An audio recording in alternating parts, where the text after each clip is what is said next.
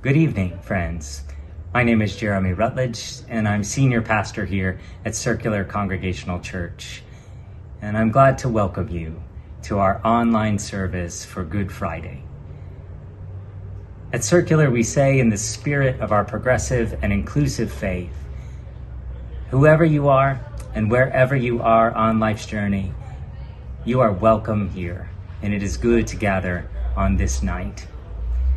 In that spirit, I'd also like to invite you to our Easter Sunday services, which we'll hold on site at 9 a.m. and 11 a.m. Easter Sunday, and also online at 11 a.m. I hope you can join us for one of those. But as we move toward a service of Good Friday, we take a deep breath and remember that this is a somber evening for us, a time during every Holy Week when we remember and retell the story of the end of Jesus' life. And as we do that, we join with many others on this night who retell the story, and we give special gratitude to others in our United Church of Christ, our UCC, who have helped us with this service even as they hold their own. So we give thanks to Reverend Michelle Torigian of St. Paul UCC in Belleville, Illinois, who wrote most of this service, and also our dear poet, Jan Richardson, who blessed us with a wonderful benediction. We're grateful to all who've contributed to this night. And in that spirit, we're invited to enter the story and remember who Jesus was and how he spent the end of his life. Please join me in the call to worship by reading the bold wording in the worship guide. My God, why have you forsaken me? Why are you so far from helping me? My God, why have you forsaken me? Why are you so distant from my groaning? My God, why have you forsaken me? In the midst of our tears, you do not answer. My God, why have you forsaken me? Even in the shades of shelter, I do not find rest. God of the fearful and grieving, faith's eclipse of light has overtaken our souls. The darkness sits with us as a companion on this part of the journey. Confusion, exhaustion, tears, and aches become part of the story. Even on the night of the sword, we will find solace. Even when the glances of neighbors pierce our hearts and their words swirl around in our minds, God's peace will alleviate any anxiety. Amen.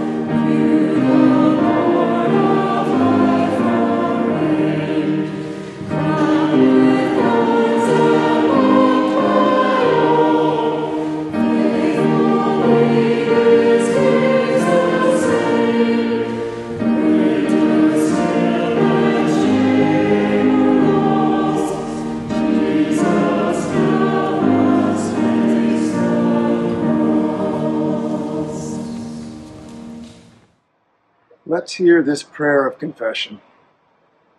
God of the healing wounds, the pain of our traumas, shadow the light that beams from our souls. From the shadows, we cast a shade upon our neighbors. Such gloom is a sword in their hearts. May we be aware of how our pain creates agony in the life of our neighbors.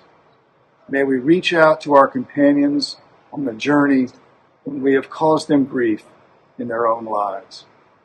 Amen. Words of grace.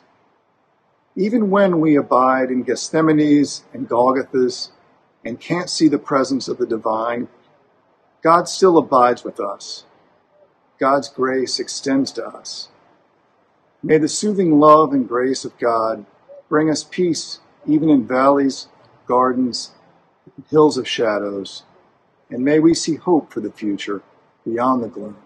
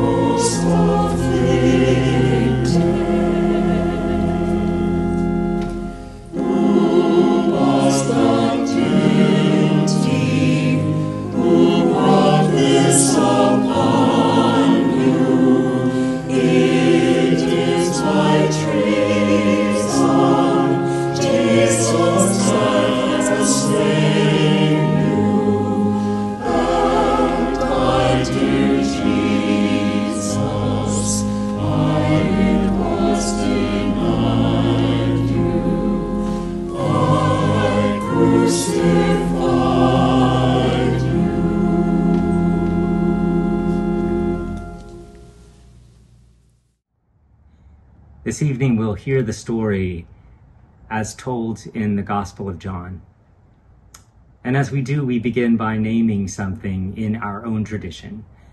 The Gospel of John has historically been used in anti-Semitic ways to place the blame for Jesus' death on people of Jewish faith. We reject anti-Semitism in all its forms, and also anti-Muslim bias. And as we read this evening, there will be minor adaptations for inclusion and for care. And it's in that spirit that we begin the story of the last days of Jesus. As the shadows of light creep in and the light takes its last breath, the dawn of betrayal begins to saunter into the tense and tender evening. God so loved the world that Jesus wept, knowing that betrayal and hate were sweeping across the land. The gift of understanding was swept away for money, or fame, or one's own protection. Out of privilege, out of fear, the light of the world, the greatest light, was extinguished bit by bit, hour by hour.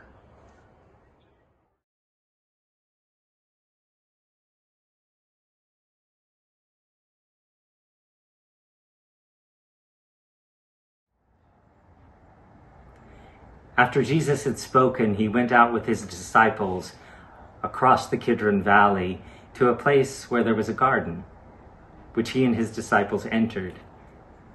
Now Judas, who betrayed him, also knew the place, because Jesus often met there with his disciples.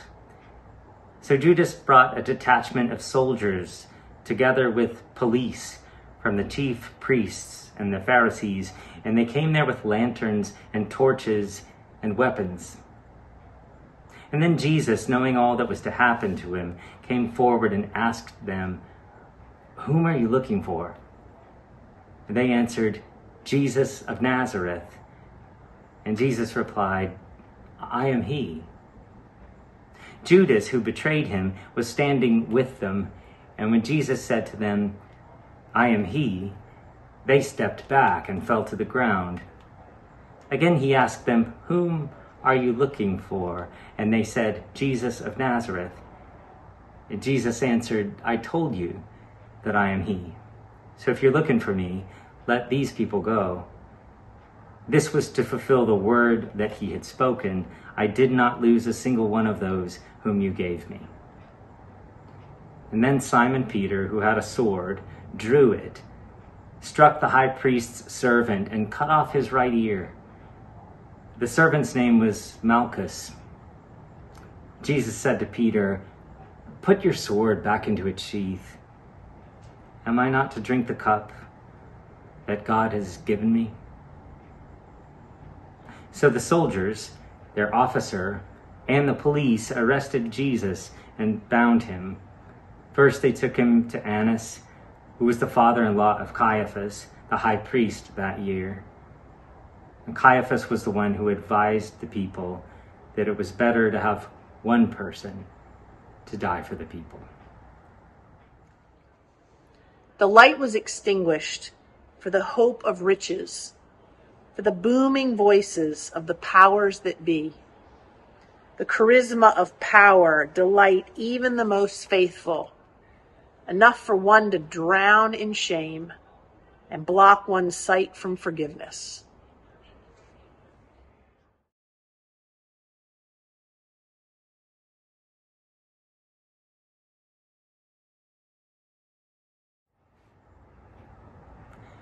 Simon Peter and another disciple followed Jesus. Since that disciple was known to the high priest, he went with Jesus into the courtyard of the high priest, but Peter was standing outside at the gate. So the other disciple, who was known to the high priest, went out, spoke to the woman who guarded the gate, and brought Peter in. And the woman said to Peter, "You are not also one of the man's disciples, are you?" He said, "I am not." Now the servants and the police had made a charcoal fire because it was cold, and they were standing around it and warming themselves. Peter was also standing with them and warming himself. Now Simon Peter was standing and warming himself, and they asked him, "You are not also one of his disciples, aren't you?" He denied it and said, "I am not." One of the servants of the high priest, a relative of the man whose ear Peter had cut off, asked, "Did I not see you in the garden with him?" And again Peter denied it. And at that moment, the cock crowed. The light was dimmed from the winds of denial, dimmed out of fear, holding one's breath, wondering if they knew, and distancing from the light. One denial, then two. And at the third, "I do not know him," there was weeping from a torn soul.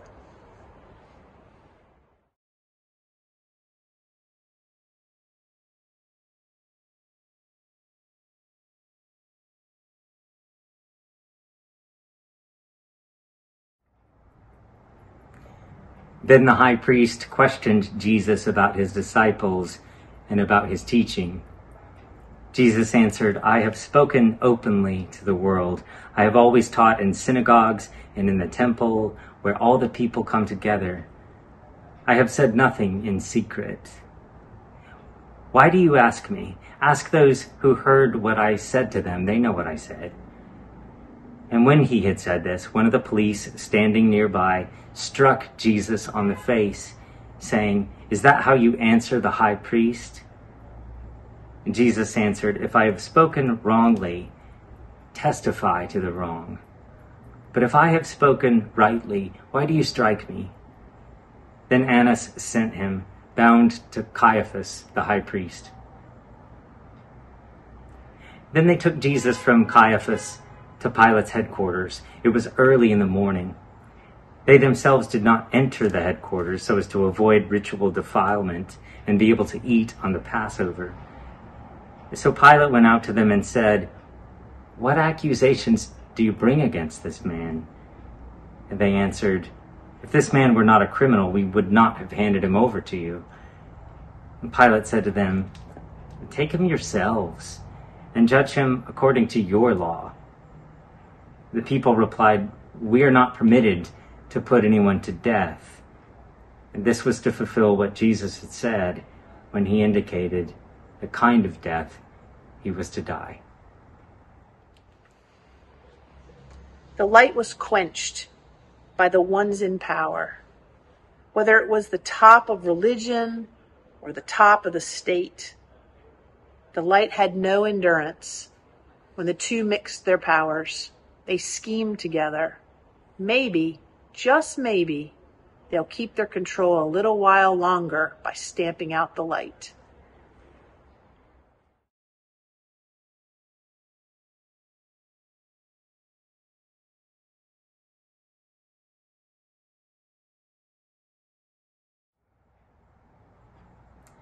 Then Pilate entered the headquarters again, summoned Jesus, and asked him, "Are you the king of the Jews?"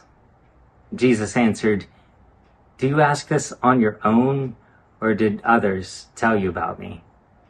Pilate replied, "I am not a Jew, am I? Your own nation and the chief priests have handed you over to me. What have you done?" Jesus answered, "My kingdom does not belong to this world. If my kingdom belonged to this world, my followers would be fighting to keep me from being handed over. But as it is, my kingdom is not from here." Pilate asked him, "So you are a king?" Jesus answered, "You say that.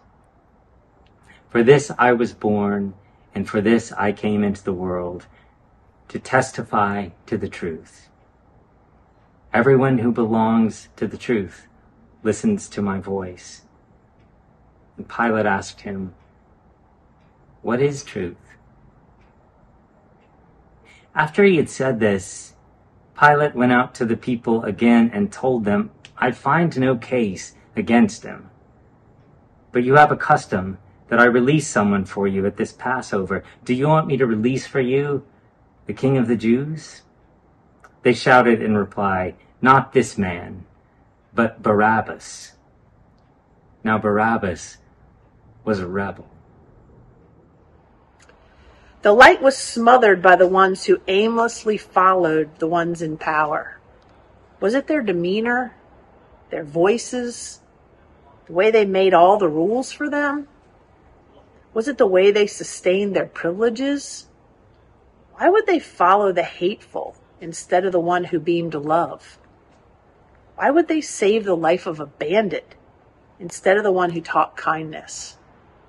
The light never mattered to this gathering. To the ones who loved strength through dominance, their empire was of this world.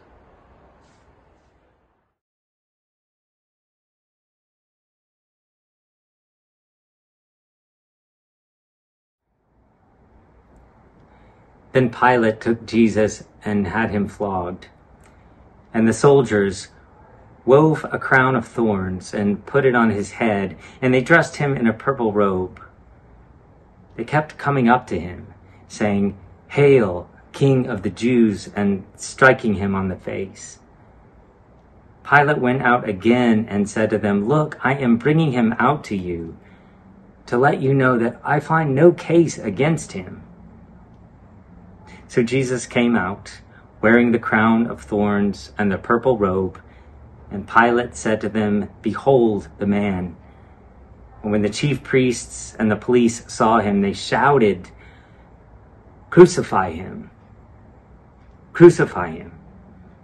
And Pilate said, "Take him yourselves and crucify him. I find no case against him." The people answered him, "We have a law, and according to that law he ought to die, because he has claimed to be the Son of God."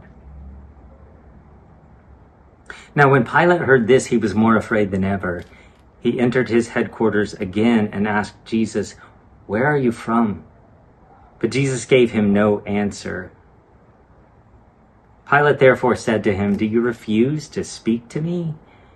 Do you not know that I have the power to release you and the power to crucify you?" Jesus answered him, "You would have no power over me unless it had been given you from above. Therefore, the one who handed me over to you is guilty of a greater sin."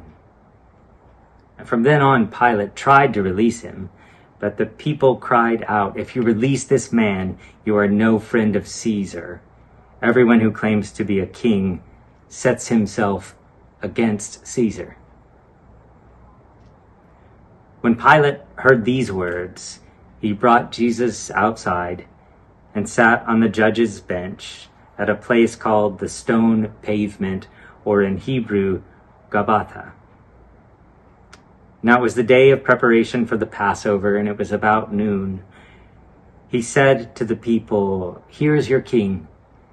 And they cried out, "Away with him! Away with him! Crucify him!" Pilate asked them, "Shall I crucify your king?" And the chief priests answered, "We have no king but Caesar." And then Pilate handed Jesus over to them to be crucified. So they took Jesus, and carrying the cross by himself, he went out to what is called the place of the skull, which in Hebrew is called Golgotha. There they crucified him with two others, one on either side, and with Jesus between them. Pilate also had an inscription written and put on the cross. It read, "Jesus of Nazareth, the King of the Jews." Many of the people read this inscription because the place where Jesus was crucified was near the city, and it was written in Hebrew, in Latin, and in Greek. And then the chief priests said to Pilate, "Do not write the King of the Jews, but this man said, 'I am King of the Jews.'" Pilate answered, "What I have written, I have written." When the soldiers had crucified Jesus, they took his clothes and divided them into 4 parts, one for each soldier. They also took his tunic, and now the tunic was seamless, woven into one piece from the top. So they said to one another, "Let us not tear it, but cast lots for it to see who will get it." This was to fulfill what the scripture says, "They divided my clothes among themselves, and for my clothing they cast lots." And that is what the soldiers did. Meanwhile, standing near the cross of Jesus were his mother and his mother's sister, Mary, the wife of Clopas, and Mary Magdalene. Since it was the day of preparation, the people did not want the bodies left on the cross during the Sabbath, especially because that Sabbath was a day of great solemnity. So they asked Pilate to have the legs of the crucified men broken and the bodies removed. Then the soldiers came and broke the legs of the first and of the others who had been crucified with him. And when they came to Jesus and saw that he was already dead, they did not break his legs. Instead, one of the soldiers pierced his side with a spear, and at once blood and water came out. He who saw this has testified, so that you may also believe his testimony is true, and he knows that he tells the truth, so that you may also continue to believe. These things occurred so that the scripture might be fulfilled. None of his bones shall be broken. And again, another passage of scripture that says, "They will look on the one whom they have pierced." The light was dying out. After torture and beatings, after thorns pressed into his flesh, after dragging a wooden beam to the place of the skull, after nails driven and insults thrown, after the blood of life ran dry, "It is finished," he said, as tired, dimming light flickered into last movement and soberly died.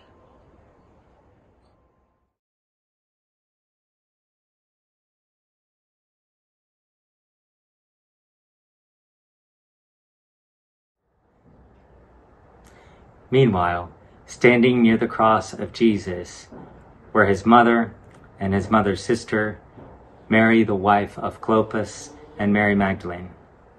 When Jesus saw his mother and the disciple whom he loved standing beside her, he said to his mother, "Woman, here is your son." And then he said to the disciple, "Here is your mother." And from that hour, the disciple took her into his own home. Were you there when they crucified my Lord? Were you there when they crucified my Lord?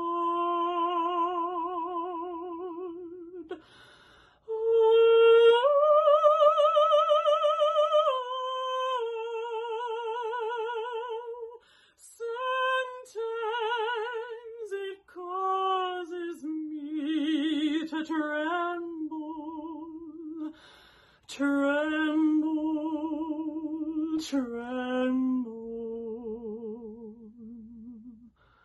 Were you there when they crucified my Lord? Were you there when they nailed him to the tree? Were you there when they nailed him to the tree?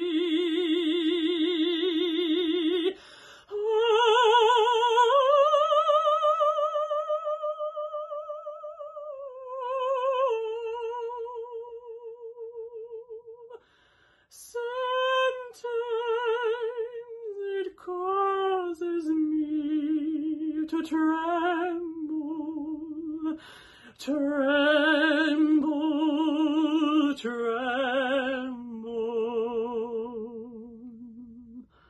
Were you there when they nailed him to the tree?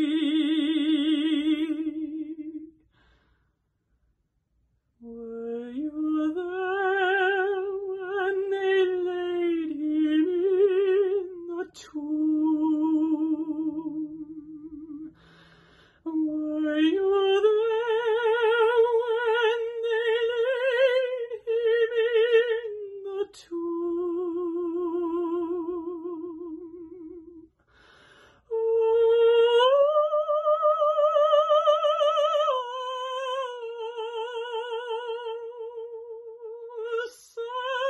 Sometimes it causes me to tremble, tremble,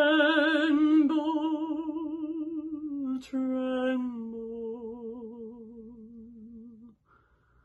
Were you there when they laid him in the tomb?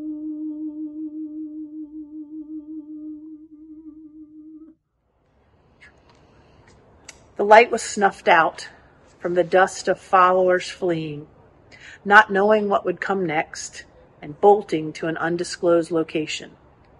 Terrified, they hid, far, far away from events at the place of the skull, deserting the one, leaving the one behind. For the few who found strength and courage, for a mom and a few bold friends, we give our thanks.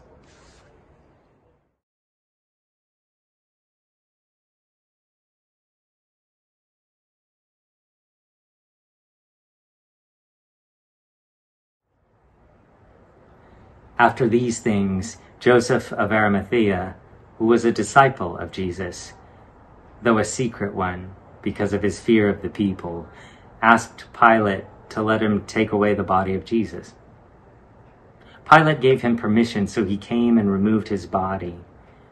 Nicodemus, who had at first come to Jesus by night, also came, bringing a mixture of myrrh and aloes, weighing about 100 pounds.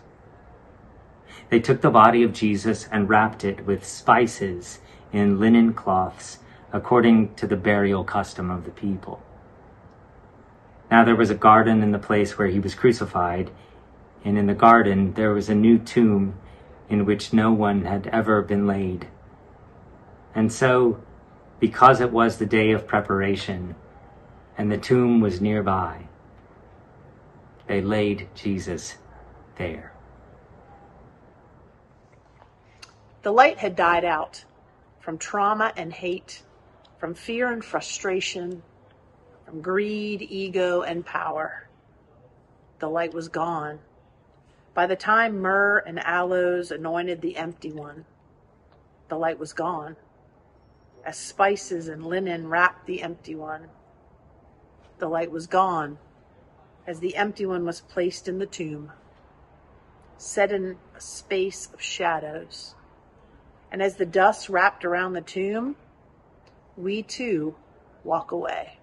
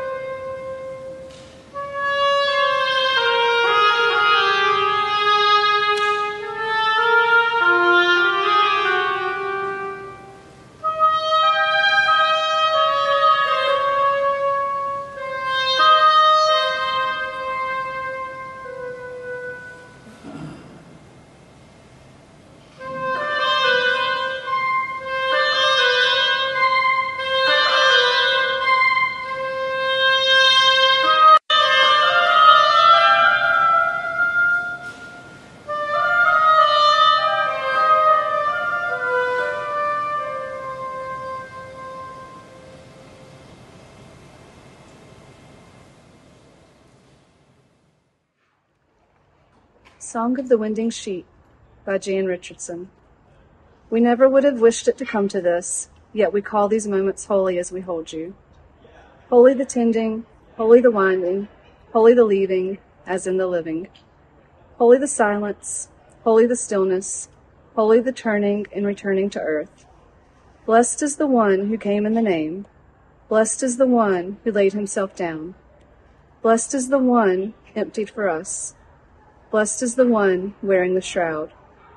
Holy the waiting, holy the grieving, holy the shadows and gathering night. Holy the darkness, holy the hours, holy the hope, turning toward light.